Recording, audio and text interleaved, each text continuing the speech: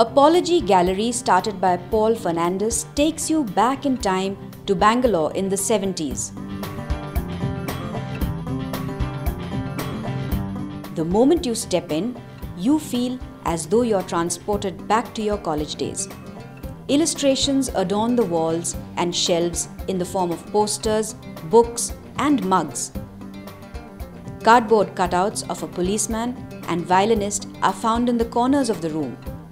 There are moments they feel almost real, with their transfixed gaze on you. Growing up, art was always Paul's passion.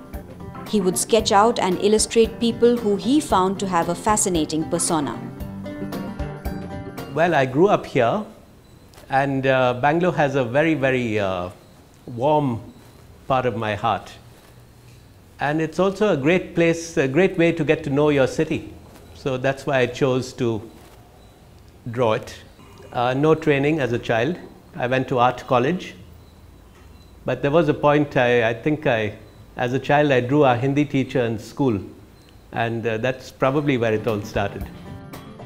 Using watercolor primarily as the medium of all his work, he finds it to be a challenging process. He feels gratified working with one of the hardest painting techniques one needs to master in order to be an artist. Paul believes that his work epitomizes his life experiences, and we are able to see that. I wouldn't say there's one subject of inspiration. I'd say it's the subject of humor is the inspiration, and it could be in many directions, or it could involve many kinds of people and things. Ever wonder why Paul is able to capture things one would overlook on the street? The first thing I do is don't go in the car. I ride my cycle, and I see much more than most people because I'm on a cycle. Being an artist and having to run a business can interfere with one's creative side.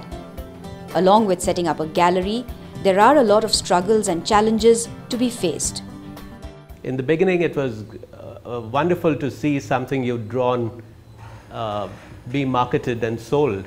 But as time goes on, you get a little more serious about the actual work, and you try and separate the two.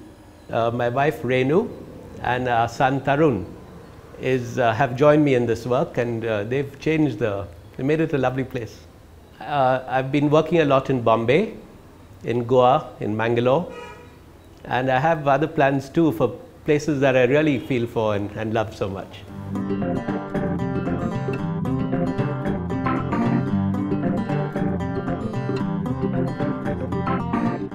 Your mantra be for young startups to grow and evolve? I'd say go global, think global on day one, go global and look at which are the countries which have the longest track record of building global businesses. Having been trained in NYC, her experience gave her the edge to create her own company.